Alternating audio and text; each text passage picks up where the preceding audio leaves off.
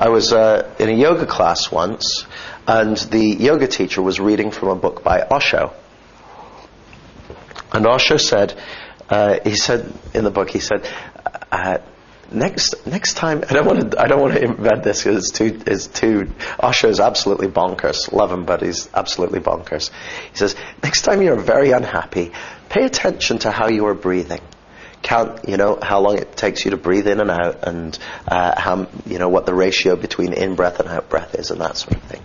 Then, next time you want to feel unhappy, repeat this breathing strategy, and you will move magically into the unhappy state. He says, fortunately, this can also be done when you're happy, when you want to be happy. But it's interesting.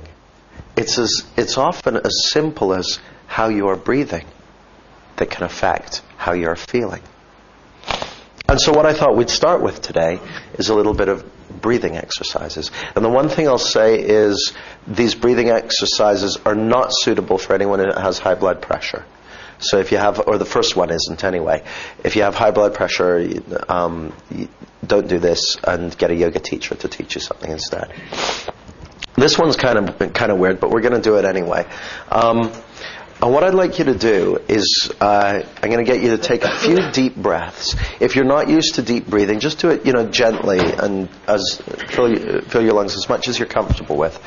And then, after a few deep breaths, we're going to do what's called a pumping breath. And what you do with a pumping breath is you contract your abdominal muscles and expel all the air from your lungs in a sudden jolt, like, and then you just relax your abdominal muscles and your lungs will fill up again. And then you do it again. So I'll give you a quick example. It's like, this is going to be weird, by the way.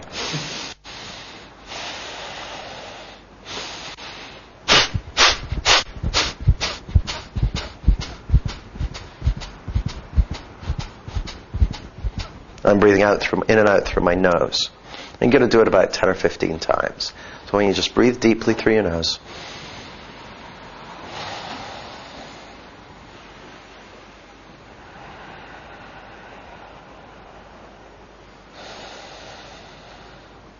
And out.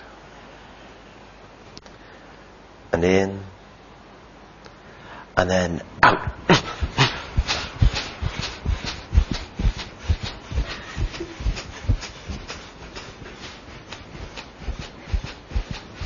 And then breathe out.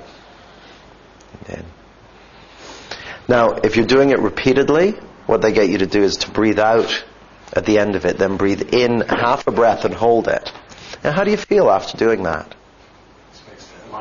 It's a bit lightheaded. It'll do stuff. In the Hindu, I think it's the Hindu tradition, they talk about this thing called prana, which is the life force.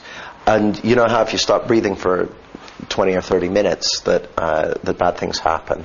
Well, they say that you can't stop taking in prana for even a second, and that there are prana receptors in the nose, I think it is, and that this is one way of cleansing the prana and getting more life force into your body. And it seems to work real good.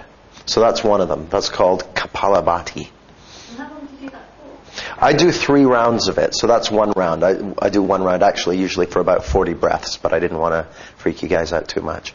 So I'll do about 40 out breaths, then breathe in and out, and then in a half breath and hold it.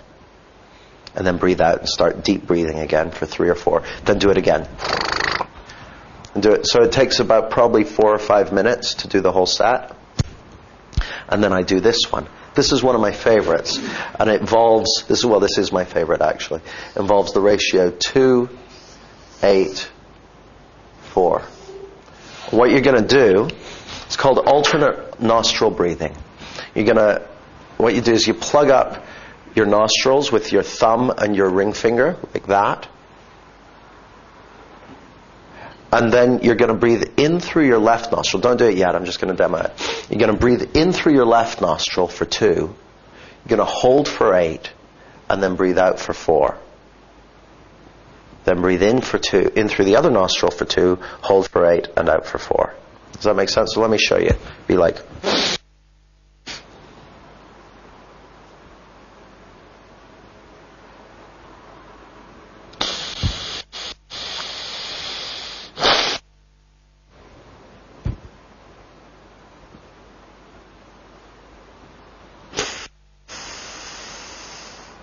And we're going to do that a few times. Does that make sense? You breathe in through what? Hold it, then out through the other. So breathe in through the left nostril, hold it, then out through the right nostril. In through the right nostril, out through the left nostril. So, ready? So take a couple of deep breaths first. In and out. Not like really big style, just gentle deep breaths.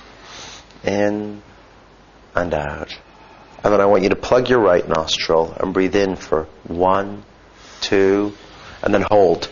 1, 2, 3, 4, 5, 6, 7, 8. Then out through the right nostril. 3, 4. Then in. 2, hold. 2, 3, 4, 5, 6, 7, 8. Then out through the left nostril. 3, 4. Then in. 2, hold. 2, 3, 4, 5, 6, 7, 8. Then out through the left nostril. 3, 4. Then in for 2, hold. 2, 3, 4, 5, 6, 7, 8. Then out through the left nostril. 3, 4. And that's it. Breathe normally. Now I'll do that for about 5 minutes. Do this whole piece for about 10 minutes in the morning. Sets me up for the entire day. Absolutely amazing. In terms of state, I'd be very chilled out and just very resourceful.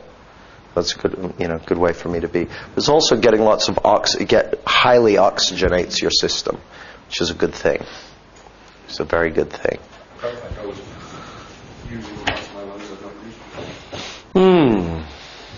The other thing that this is very good for is if you do it every day, it creates a daily practice. And your neurophysiology goes, okay, this is something that's the same every day. And it allows your neurology to feel free to make changes. You know the thing about familiarity? This can give your neurophysiology something to feel familiar about. And when it feels very familiar and solid with one thing, it can make changes with other things more easily. So I highly recommend it. It's very, very good.